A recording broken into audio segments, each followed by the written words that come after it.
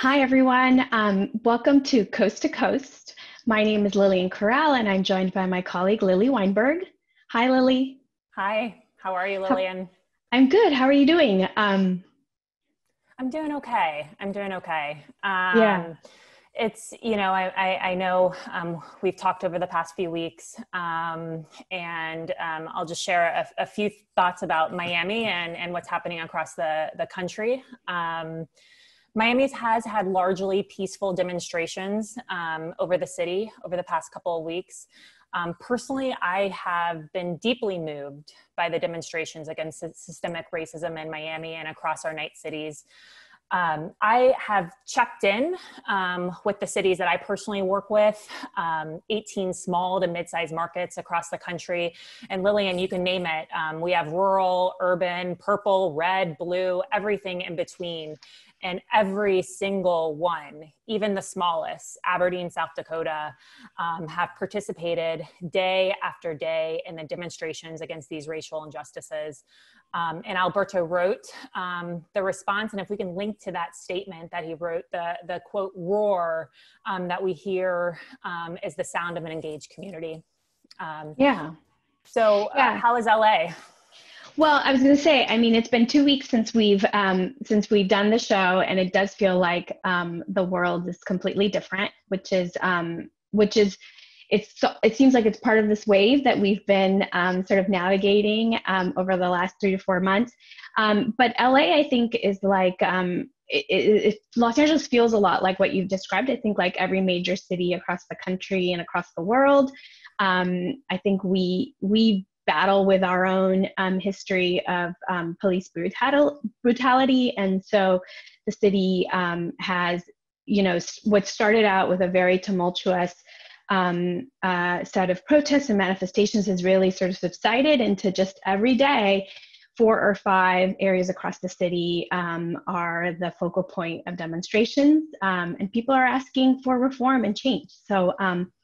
So this is a really interesting time for us. And in a lot of ways, when we thought about developing Coast to Coast, Lily, like this is exactly why we decided to do this show, because we wanted to talk about what was happening in our communities. We never imagined that this was going to be one of our focal points, but we wanted to talk about what was happening in our communities and how we could share tools and resources for building more engaged communities.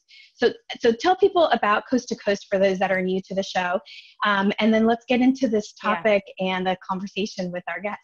Absolutely. Sounds great. And so for Coast to Coast, we are looking at the future of cities. What Lillian said, especially for building engaged communities in a time of rapid change. I can't really think of a better time to be looking at this. We started by doing a deep dive on public spaces and really looking at the transformation of parks and streets. We'll be moving slowly into mobility and technology, but Lillian, and you know this, over and over and over again, equity and inclusion keeps on coming up and is really at the forefront. And I just want to say one more thing. I want to iterate what you said, Lillian. We aren't just talking. We are looking for actionable, tangible ideas and takeaways for our audience of practitioners. So tell us what we're going to be talking about today. Yeah, so today we're joined by Jai Winston, our colleague at Knight Foundation, who leads the St. Paul office, and Toni Newborn, who is the Chief Equity Officer for the City of St. Paul. And so what's great is Jai has an investment and a finance and a community building background mixed with politics that I think lends a really strong perspective to this moment.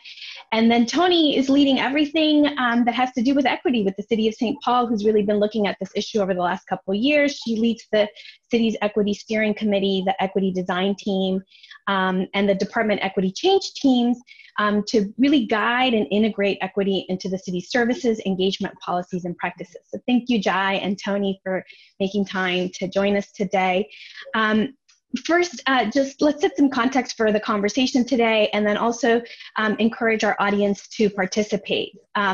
For the audience, we just want to make sure you know that we want to hear your questions too. So please look for the Q&A box if you're joining us via Zoom, and share your questions with us. We'll be fielding those questions and addressing them later on in the show.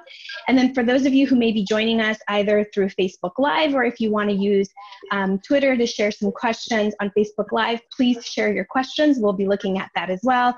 And then on Twitter, if you use the hashtag #NightLive, we'll be looking to field those questions as well. So Jai and Toni, today we're hoping we go through kind of a little bit of a journey of first just letting us know, how is your community doing? How did we get here? And what's really been leading up to this moment? There's a lot of positive work that's actually been happening in St. Paul we also want to hear about.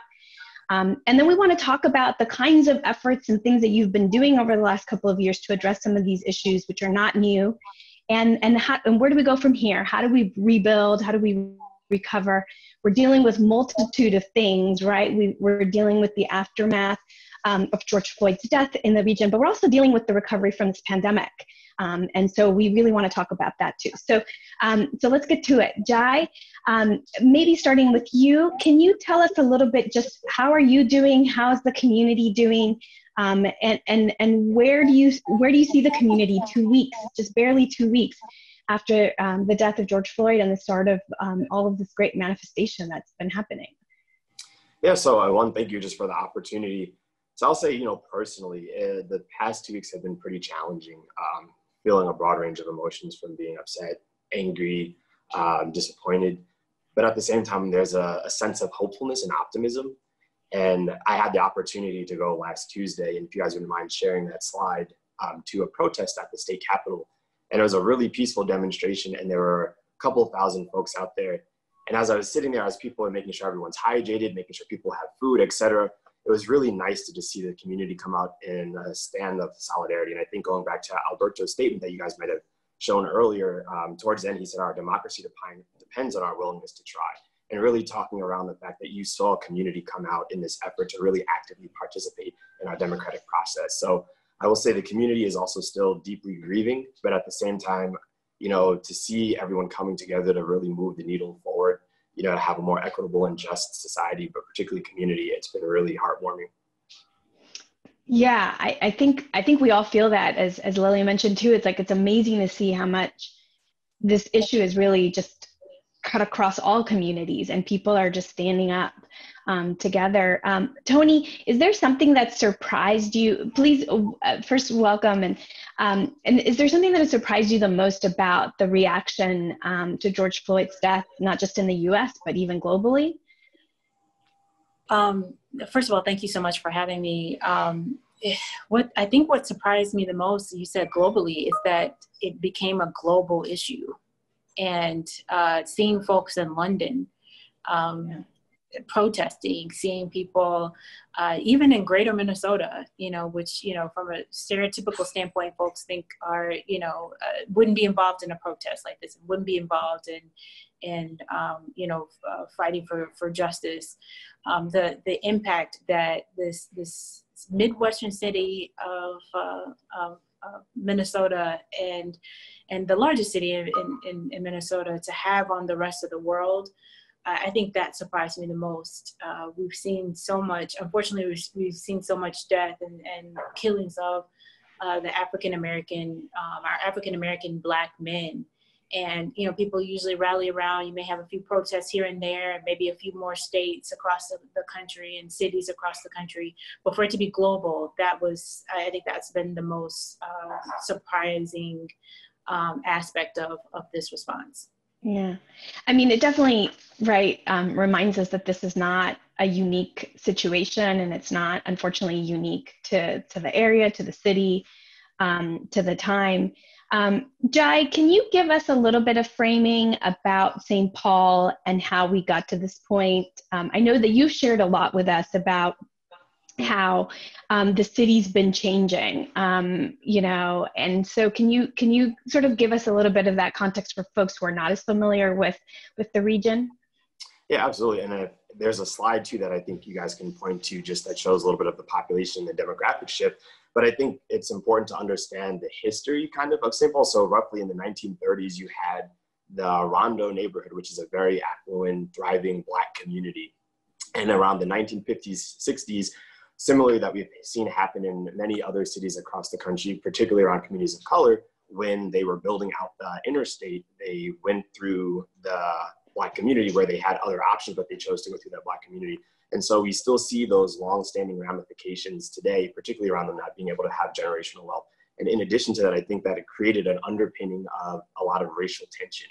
And so that compounded with all of these other injustices over the years that this community has experienced, particularly with the demographic shift where we have a very large Somali and Hmong population. And from our state demographer's office, the most recent ethnographic study shows that St. Paul is now a majority minority city. So the challenge and the tension that's always been there, but I think getting bigger and bigger has been that they are not represented. Local city government doesn't necessarily reflect the demographic shift. And so I think all of these things have kind of brought it to a boil. And I think, you know, when I moved to St. Paul in 2016, it was on the heels of the Philando Castile shooting. So that was something that was a very deep wound for this community in St. Paul. And I think recently what we've seen with George Floyd, I think that was really, you know, the expression, the straw that broke the camel's back. I think you saw the community really pushing back and saying, you know, enough is enough. Toni, I don't know if you want to add any more context or history to what Jai's shared.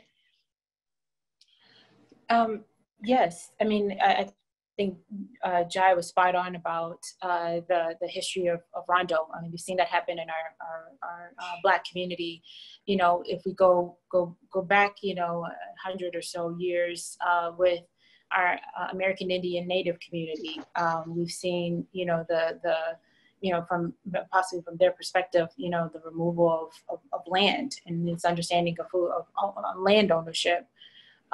You know, when we talk about, you know, I'm originally from the South and from Birmingham, Alabama. And, you know, a lot of times folks think, oh, all of those bad things around racism and discrimination and bias happened in the South only. But, you know, Minnesota and the Midwest and all over the country, there are incidences of happening. And it may not have been ratified or enacted by law, but it was a practice of these areas in which there was a separation and segregation of you know, whites and people of color, and specifically Black. I think about the most recent documentary around the Jim Crow North, and you know, while it's a focus on Minneapolis, there's some work that is being done here in St. Paul to look at those covenants, those racial covenants. For around housing. And you know, a lot of we think about like, oh, why are our cities so segregated? Why, you know, why is it that a large or significant number of African Americans live in Rondo or live in North Minneapolis or, you know, live on the east side of St. Paul? Well, it was designed that way. And you know, there was these covenants that were in place that directed. And there was an agreement, contractual agreement that said only whites would live in this area, only Blacks or at that time Negroes would live in certain areas, and Jews were permitted in certain areas or allowed to purchase homes. So we have a strong and a long history of discrimination and anti-Blackness or anti-fill-in-the-blank non-white. In the state of Minnesota and of course across the country, and it's not just it wasn't just happening in the South. Yeah, no, definitely. So I think, I mean, it sounds like we have at least some context here for how we got to this moment and what's been happening. Lily, why don't you take over and let's talk a little bit about like how you've actually been trying to address these issues, because the great thing in St. Paul is that you have been actually working on this. Change has been slow, but it's been coming. Right, and in the city of St. Paul, the new administration with Mayor Carter has done some really interesting work around diversity, equity, and inclusion. So we'll dive into that because we have a lot of course, practitioners in our audience. So Toni, I'll start with you. This administration has put in a lot of measures to date to address diversity, equity, and inclusion. So first, let's start with learning more about your position, Chief Equity Officer. What does that mean, and what do you do? And may I ask to please link to more details about the position too. So Toni. You're on mute. Sorry, taking myself off of mute. Yes, Chief Equity Officer, I've been in this position going on now 3 years. I started with Mayor Carter in 2018 as a Chief Equity Officer and the first Chief Equity Officer for the city of St. Paul. At that time that my position was created, there were more equity officer positions starting to pop up across the country in government. And that's a key, it's a distinction, key distinction, because there are a lot of positions in corporations, large corporations, for chief diversity or chief inclusion officers in the corporate sector or private sector, but not as much in government. And so starting to see at that time in 2018, starting to see those positions pop up. The pillars of our administration for the city of St. Paul is lifelong learning or education, economic justice, and public safety. And the values of the city of St. Paul are equity, resiliency, and innovation. And the mayor and deputy mayor, Mayor Carter and Deputy Mayor Tencher, decided that they wanted positions in their administration to reflect the values of the city. And so we have a Chief Equity Officer position, we have a Chief Innovation Officer position, and a Chief Resiliency Officer. You know, I was fortunate when I started in this role that the city already had an equity, diversity, and inclusion framework. And I inherited that framework and was able to centralize it to making an office of one. And I apologize, my clock is in the background here. But so an office or position of one, and my job is to ensure, and this is very basic response, at least for right now, but to ensure that our policies, practices, and procedures are viewed through an equity lens. And I work with from an internal standpoint with our departments. There are 14 operating departments across the city. And I work with those departments in what we call our equity change teams to ensure that we have a work plan, which has goals. And I work with those departments to help them to achieve those goals around equity, diversity, and inclusion, and provide space for us to, whether from a training standpoint, providing training or working with consultants across the city and state for training, but to ensure that we're viewing all of our work, and I truly mean all of our work through that equity lens. We ensure that we're engaging with the community, and we're centering the community and our residents of St. Paul and our business owners at the center of this work. And the work that we are leading and the plans that we're executing are community driven. And so there's an authentic, equitable engagement component to the job. And then, then I would just throw in the kitchen sink. Then it's everything else from the internal aspect of working with our staff and our city departments. But right now I'm on one of our largest development projects right now in the city is with the Ford project, Ford development site, in which we are, most folks would say we're building a small city within St. Paul, and it's a huge redevelopment. So we have a team comprised of directors and myself to ensure that we have a broad perspective in how we are executing that work. So my work encompasses a lot of things and then some things, but it's broad, but it's overall, I would say, serving as a resource and an advisor and a thought partner, both internally with staff and also externally with our community. That's fantastic. It sounds like you're very busy, first of all. You're doing a lot. I just want to unpack a few things that you said. So one was, I loved how St. Paul very clearly puts forward its values and then has officers lined up to those values. So equity is one of the values, and you're the officer leading equity. And then I heard that, it's really two parts. So it's looking internally, and then it's also looking externally. So internally, you're literally you have the lens of equity for every single department, which is a huge task. And then externally, it sounds like you're doing a lot of the engagement work. So that's really interesting. Again, we did link if you want to learn more about the equity role in the chat box. So Jai, I want to ask you. I mean, you've now been at Knight for many years, and you know all the Knight cities. From your perspective, why is it so important to have a role like this, Chief Equity Officer? Yeah, so I think Toni summed up quite a lot in terms of, the policies and practices and procedures that in her role she has the opportunity to review, making sure that is reflective of the needs and wants of the residents and their constituents, so to speak.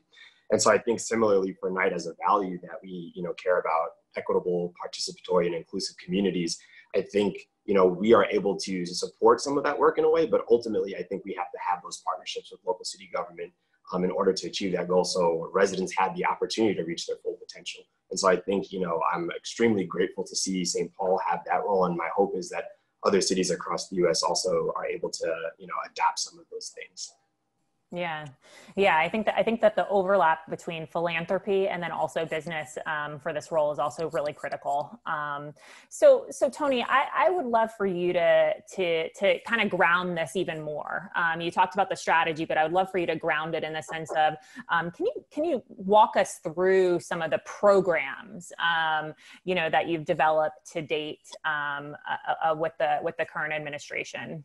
And please link to an article about the current administration too. Great. So I feel like in almost 3 years, we've been running. There's so many things, so many programs, so much work that this team has done under Mayor Carter's leadership. We started out with, I'll start out with our hiring process actually. Mayor Carter really wanted to make sure that when we, by selecting his team, his administration, that the community was involved in that. And so I helped to run a community hiring process for our executives at our top level, our directors. And as a result of that work and engaging the community, we were able to diversify our leadership. And we now have the most diverse, and I mean racially diverse, ethnic, gender diverse team that the city has arguably ever had. And so we started out our administration from an engagement standpoint. We were able to raise the minimum wage. We created the Office of Financial Empowerment. And that office is leading, and in that office equity is infused in that office, as with all of our other ones. But the premise and purpose of that team was to ensure that our community members had an opportunity, we could meet them at where they're at from a financial standpoint and provide resources to our community, to whether for those who are unbanked. We started a college savings account in which every child born in St. Paul would receive a savings account with $50 in it to go towards college. We have started, the mayor has started and received a budget from City Council on our Community First public safety work. And we were ahead of the game on that work before George Floyd.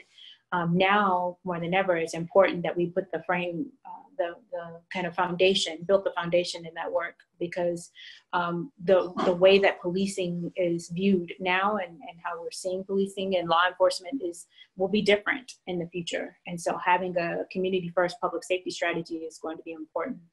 Our libraries, we went fine free. And surprisingly enough, that was controversial, and we didn't really think that would be one of the most controversial topics for the city, especially when you're talking about the library. But we now do not, impose fines on our community members for late books.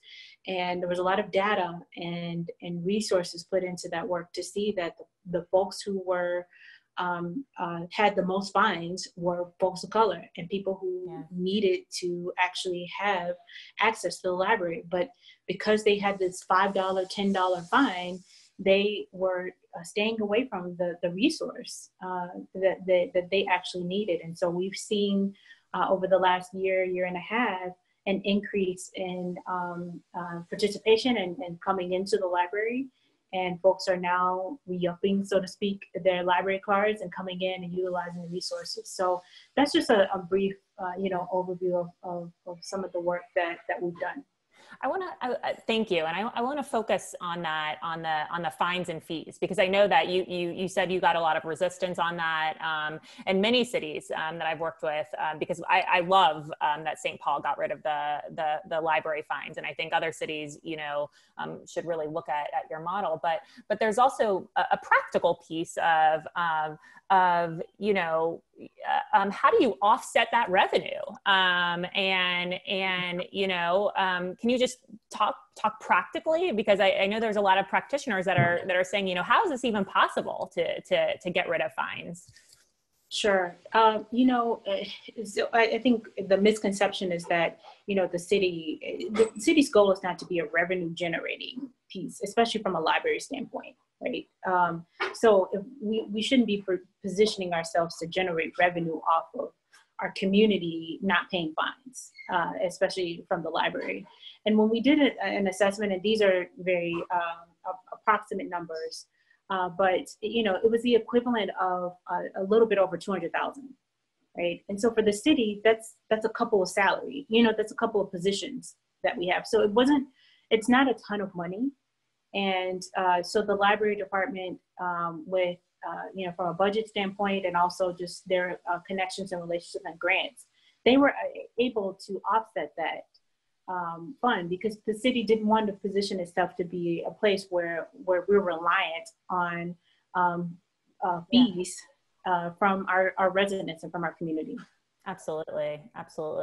And for audience members, if you want to learn more about St. Paul's fine and fees work, eliminating fines and fees, we just linked in the chat box about that. But it's Toni, it's, as you said, it's really about the community. It's not about just generating revenue. So I'll close this about what's happening in St. Paul. I do want to ask Jai, if you can comment a little bit, and we talked about this a little bit earlier, but what do you see as the role of philanthropy and business as we ground this work in St. Paul? Yeah, I think really underscoring the importance of cross-sector collaboration, realizing that local city government has its limitations, and that philanthropy and business also, I think, has the opportunity to play the role in being a catalyst on trying innovative, new, creative ways to solve some of the pressing, challenging issues that they've been experiencing for years. And so I think an opportunity, particularly when I think about Knight's role and some of the work that we've been able to do, is piloting some things and demonstrating and shining a spotlight on it and saying, hey, this works. This is a really new approach that we could do something, a new way to get something done. And then I think being able to put it front and center in front of the city to say, hey, I think you guys should think about reallocating a budget line item towards this initiative, et cetera. And so I think that's something that we've been able to do well. And I think that's worked really well. And the same with business. Business has that same flexibility, where I think local city government has a bit more constraints around it. Yeah. So testing out new ideas. Lillian, you want to take us into the recovery? Yeah, I mean, I think this point about this shifting of the mindset that the city's not a revenue generator is a big one. But, Toni, you were dealing with the pandemic recovery even before the George Floyd death. And so I guess what I'm wondering is, how do we actually do this? Do you have any advice for how do we actually start to do that shift in thinking? Because for the most part, in most cities, these fines and fees, as an example, are really critical to keeping services going. And when we were already looking, cities were already looking because of COVID to a very reduced tax base and pretty bad budget outlooks for the next year or two at least. So how do you have advice for how do we actually start to create that shift? Is it in roles like yourself, or what other things has the leadership of the city really done to make sure that at the departmental level, people understand we need to think about city services in a different way? Well, I think, having a chief equity officer or a equity, diversity, and inclusion office in itself is important. And having someone to kind of lead that work and be that thought partner at the table, at the leadership table, is important, because the bottom line of this, and this happens throughout all of our work, if you don't have someone leading it, if you don't have someone talking about it or at the table, it's not going to get done. Yeah. There wasn't a chief equity officer position before my position, but the city of St. Paul had a framework, but there were people leading that work and making sure that someone was talking about equity, someone would put a plan together, or did some goal setting or tracking data, et cetera. It's important to have people in those spaces, and intention. It's important to make sure that you have someone who's that person raising their hand and being intentional around this work. So it's going to require some level of strategy. Those are three really good points. It's about, both having someone in that leadership focus role to really make sure that everybody, walks the talk. It seems like there's a bit of measurement. And then it's also, I like the point about intention. Again, we've had a lot of conversations around equity. There was a conversation, a really interesting one around public spaces. And we talked about how do we build more equitable public spaces. And a lot of the discussion ended up centering on like trying to make a case for economic development. Like, that more equitable public spaces is actually, that there's a revenue component to it.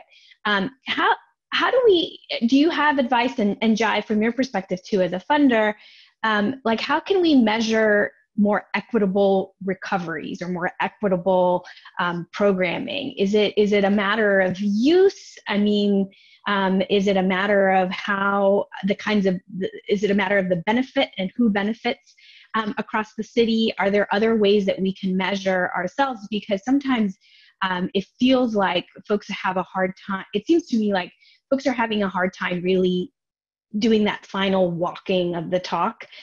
We talk a lot about equity, but like to really get at that outcome and to know that we're there. How do we know that we're there? Do you guys have advice from your different perspectives on how do we know we've actually done it right? And how do we not perpetuate this conversation and keep talking about it, but actually get there? I'll jump in. I think part of it is absolutely applying metrics and using data to kind of tell the story. But I think the other component of what we see is community will tell you if you're not hitting those marks. And so I think the intentionality about making sure that we're listening to community and getting their feedback, and quite often, I don't think that happens enough. I completely agree with that.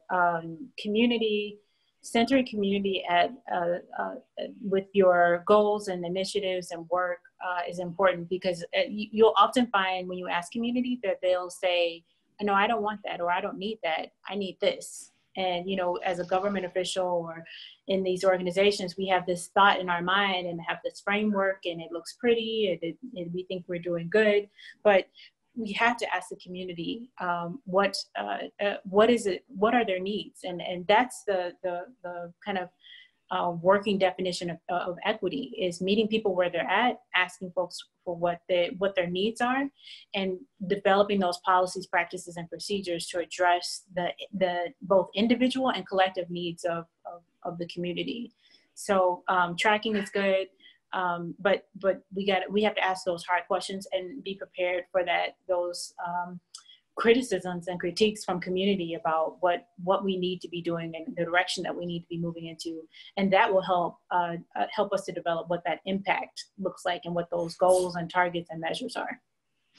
That's a great point about the community feedback. I was actually in a conversation yesterday where someone made the point that or shared this quote that someone had shared, that someone had said to her, which is, community's been saying this for like hundreds of years. Like, we're tired of talking, we're tired of saying it. So maybe starting with Toni, I mean, again, because of COVID, you were already going to have to do a lot of community engagement and the recovery and the rebuild. But now, especially in light of all the of all the kind of enough is enough feedback that we've gotten from the community about the use of force by police and frankly the need to transform the way policing is happening in this community, is what are your plans for engaging the community? How are you thinking about doing that differently? Because in a lot of ways, I feel like what I'm seeing across the country is people say, we've been saying this for a long time, enough is enough.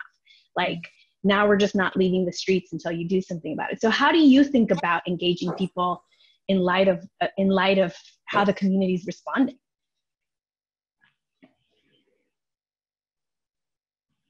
Oh, did we lose Toni? Jai, I don't know if you want to jump in and maybe if she unfreezes or. Yeah. So I think, in light of how communities are responding, I think how do you go about it doing it the right way? I don't know particularly that I have a perfect answer for the right way, but I think particularly if we've just seen the demonstrations and protesting, community organized itself, exceptionally well to be able to lift their voice and advocate for, changes within the Minneapolis Police Department and also in St. Paul. And I think being able to continue that momentum, because we've never really put community at the center. I think really giving the captains who've organized their neighborhoods to go out and collectively protest, to start writing some of their elected officials, to gather at the state capitol, et cetera.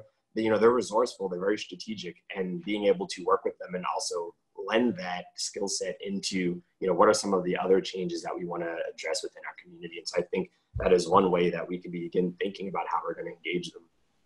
Great. Toni, we lost you right when you were going to answer about how do you engage people in this moment? I swear, technology here is just so tricky. Yeah.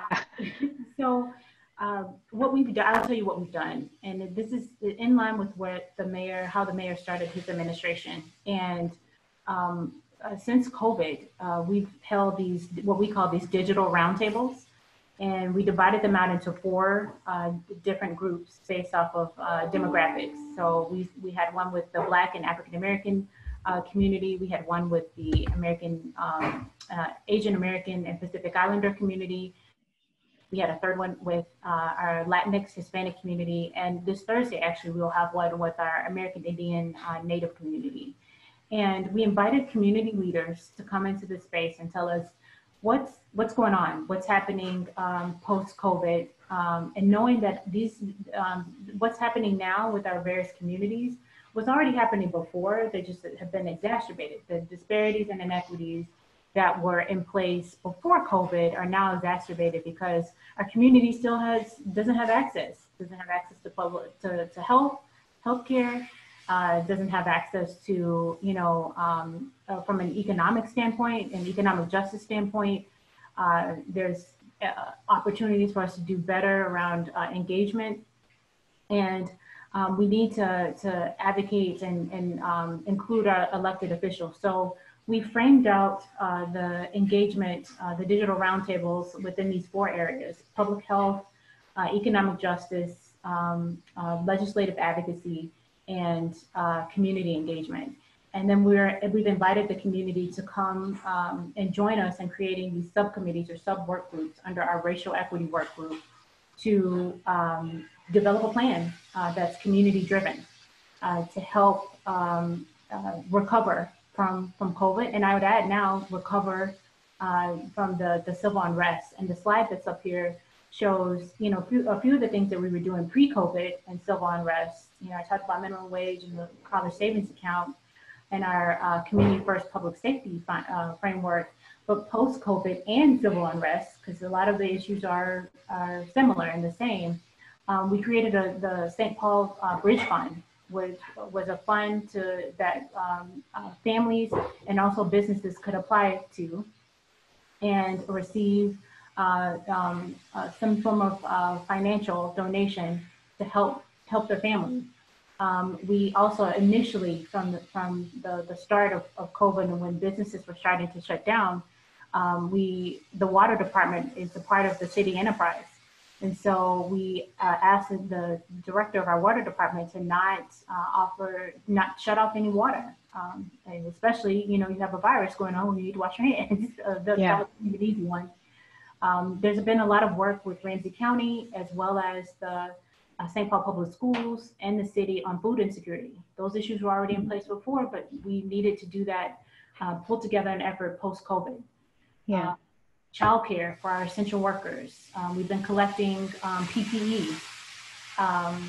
We've been collecting face cloth masks and hand sanitizers for our community organizations and been distributing those out. We've created a site around neighbors helping neighbors. So how can, the city can't do everything. Sometimes we think we can, and sometimes people expect that we should be doing, but it's helpful that, the mayor, part of our tagline of the city is building the St. Paul that works for all of us. And in order for us to do that, all of us have to get to work. And the mayor often says that. So neighbors helping neighbors is a part of that effort of all of us building the city that we want to thrive in.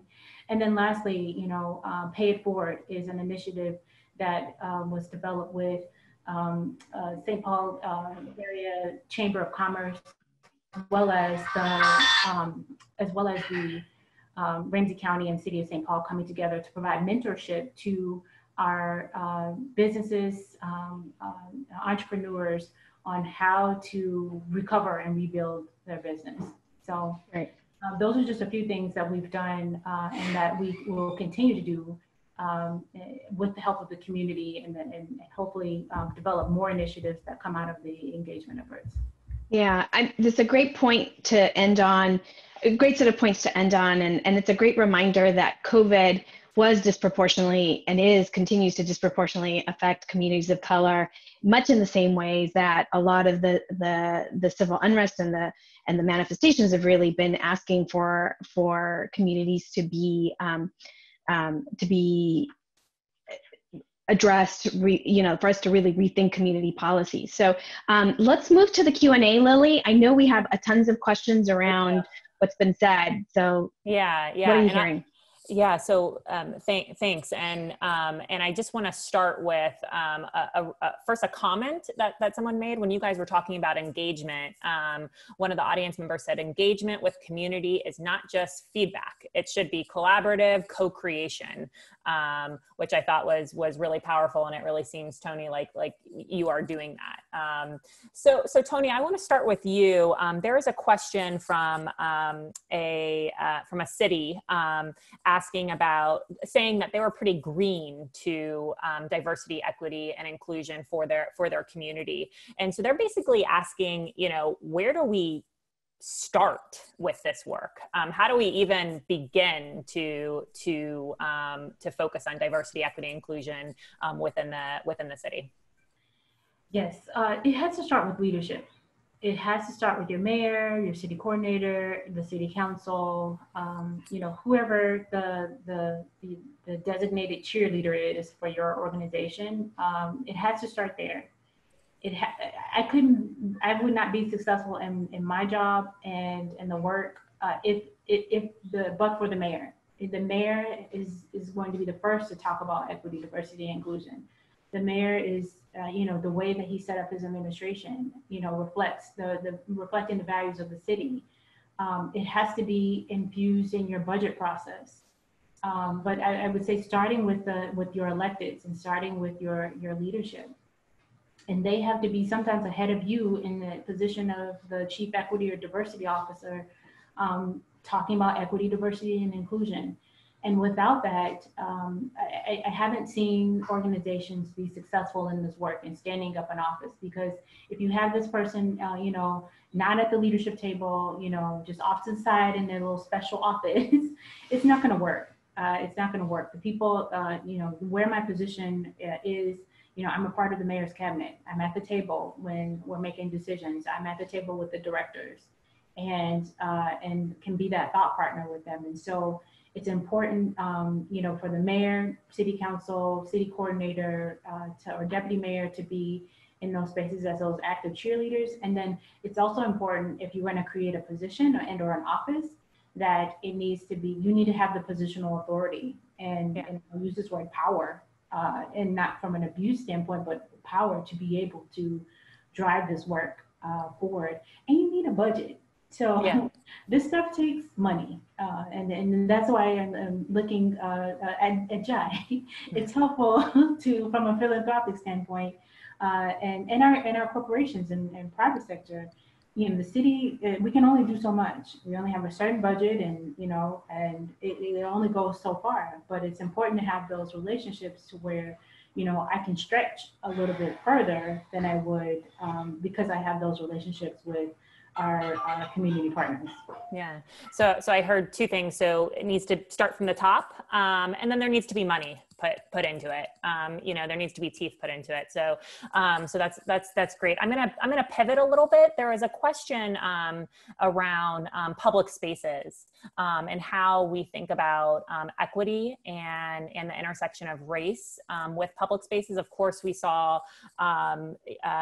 seen over and over examples of this, but the example around Amy Cooper, and we've personally in Miami, we've observed an increasing policing in public spaces. And so, Jai, I'll hand that to you. Tell us a bit about the intersection of equity and public spaces. Yes, I'll kind of start reiterating what I said earlier in terms of the cross-sector collaboration. So in St. Paul, we have what's called our Great River Passage, and this is a big project that's a huge public space project. It's revitalizing older infrastructure, which is our riverfront. And with that, we've been able to convene our business community, our civic community. And with that, we're also making sure that the community we want to utilize a public space is also reflected in these conversations. And so it's been a very diverse group. And I mentioned earlier the demographic shift of having a big, influx in our Somali community and our Hmong community. They're the ones leading a lot of these conversations. And I think the role that Knight has been able to play is being the convener to make sure that these individuals are at the table. And quite honestly, I think we're all figuring out the best ways to be able to move forward and be more intentional about being inclusive. And I think one of the things that we've been able to do at Knight has been able to make sure that the individuals who look and reflect the community are at the table helping to shape these conversations. And so I will say, in that aspect, that's one of the ways that we've been thinking about our public space work, because, public space hasn't been a main strategy in St. Paul, but we've been able to glean and learn a lot from our other cities like Akron and Philadelphia. We've been doing some really great stuff there. And part of the things that we learned is making sure that everybody is at the table. So as we were continuing to do that work in St. Paul, we're able to ask those questions to say, is the community at the table? And when we look around and saying, okay, if they're not, making sure we're intentional about making sure those folks are there. Great. So there's a couple questions in the Q&A around this issue of defunding police.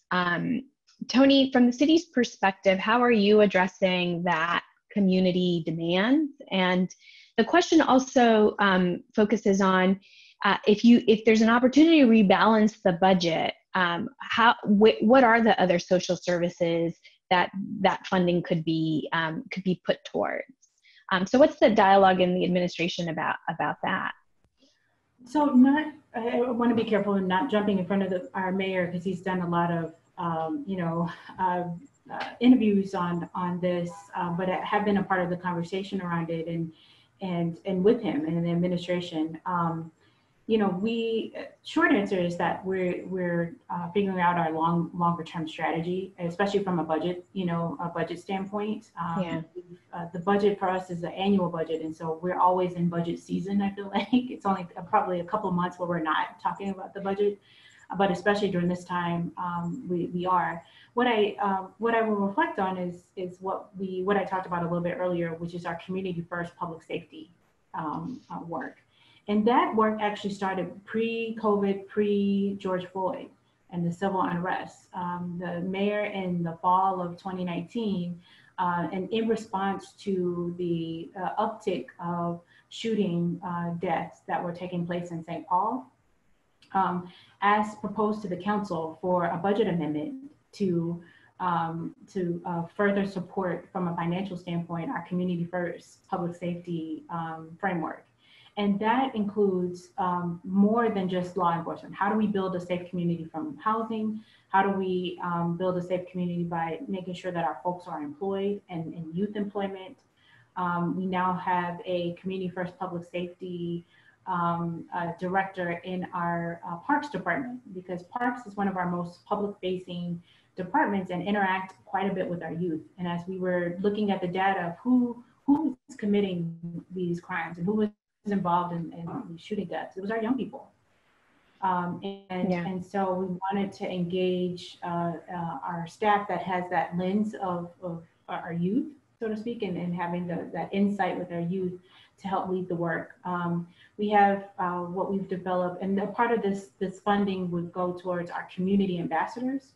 We have community folks who have been doing this work, for 20 something years on the streets in St. Paul, connecting with our Black youth, Black men who are on the streets, and they serve as our kind of liaisons or our initial touch point to what's going on in the community, and could help divert and maybe advise or mentor our youth on other ways that they can engage and to participate in activities such as our parks and our libraries.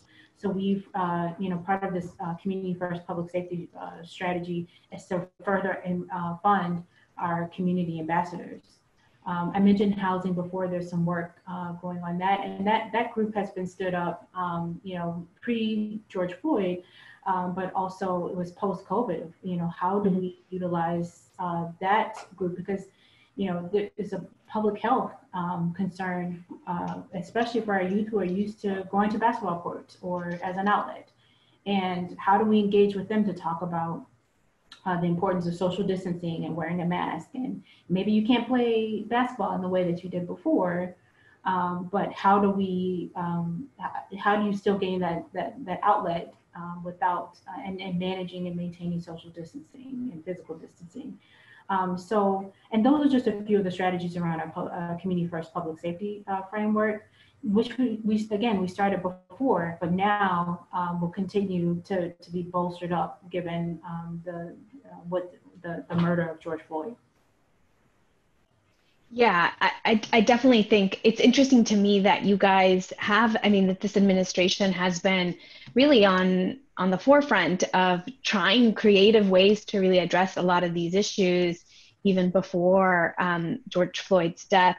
One point that I know just from Jai, the reason, it's definitely been this administration, but what was so critical, Jai? Can you tell us a little bit? This is kind of like rewinding a bit to the context, but what was so critical about, or what was the big difference about this administration that I think really sort of catalyzed a lot of this change? Yeah, so I will, be quite honest. When I came into this role, it was at the end of a previous administration ending. So, I think one of the unique opportunities that presented itself with this administration is, one, it's the first African-American mayor. So as we talk about the demographic shift, he's able to resonate a bit more with some of the challenges that our communities are facing, particularly our communities of color. And then for me, his intentionality around really making it a community-oriented process when it comes to electing the individual leaders of his departments, et cetera.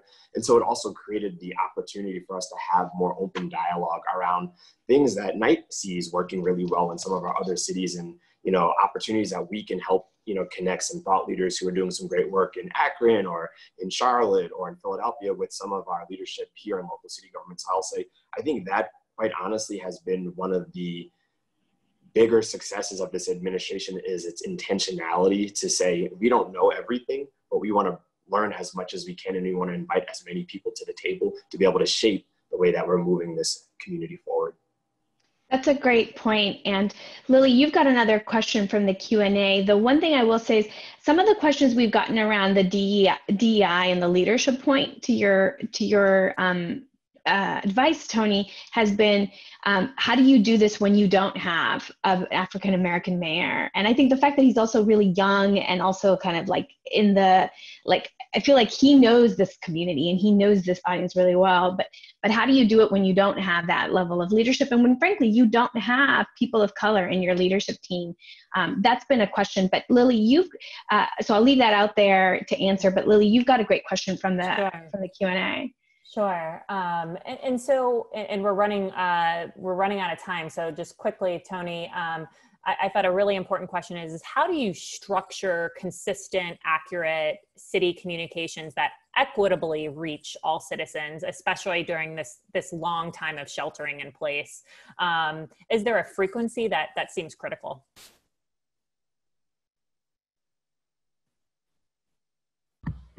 Sorry, taking myself off of mute. What we have done, most cities have, especially larger cities, has a emergency management or emergency operation department. And we have stood up our emergency operations center. And that is comprised of our staff and our leadership team. And a part of that has been a communication team. And we've stood up our COVID, we have a COVID-19 site on our website. As well as we're sending out a newsletter for those who want to subscribe to what's going on in the city of St. Paul in general will receive this. But it's also on our website. It's in the format of a newsletter, and we utilize social media quite heavily. You will see our mayor on Facebook. You'll see our mayor posting on Twitter or Instagram, and then we are copy and pasting all of those links and linking those sites onto our Facebook page as well. And so the frequency I would say it's weekly, but as things come up and change, we know that we have a platform to be able to make additions or changes to it if needed on a daily basis. Great, thanks. So Jai and Toni, thank you so much for joining us. As Lily mentioned, unfortunately, we've run out of time. The hour has passed by really quickly. We'd love to end it with having each of you just give us like one big sort of outrageous goal to think about or as we leave this conversation. So maybe starting with Jai, I mean, what do you think is a big takeaway that you're hoping the audience gets from this discussion? I think just given everything that we've seen happening across our country, the last 2 weeks, I think this is really a defining moment in history for our generation. And quite honestly, as it resonates a bit more deeply to me personally, being an African-American male, as I listen to stories from my grandfather about, what he did to show up and, lend a hand during the civil rights movement, I can't help but think about what is it that I'm doing. And so as I think about my role and my platform with philanthropy, I think it's to be able to elevate these conversations, elevate the voices that don't have an opportunity to be heard, and really aggressively move that needle forward. So for me, that's one thing that I also encourage folks who are listening is in your respective capacity, what can you double down on? Whose voice can you give an opportunity to be lifted? Thank you, Jai. And Toni? So much. I think I totally agree with Jai. If yesterday wasn't the time for you to act, now is the time. It's a global movement. These issues are not new, especially to folks like Jai and I who have personal experiences and also have families and grandparents and aunts and uncles who've had experiences in the space of being treated differently because of what they look like and having negative interactions with our law enforcement. And so the time is now to act. And I think if it wasn't before you were acting, the time is now. And be intentional around the work. So you may not have that chief equity officer. You may not have the first Black mayor or the first Latinx or Native mayor or elected official in your respective jurisdiction. Human resources is a space where you can effectuate change internally. Your chief of police, it's starting a smaller group.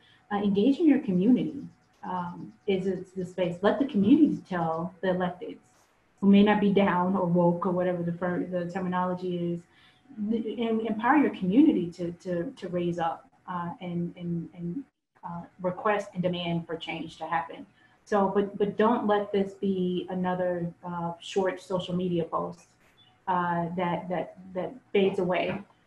This needs to be this has been a global effort and movement, and it needs to continue, and we need everyone to be kind of on the ground working.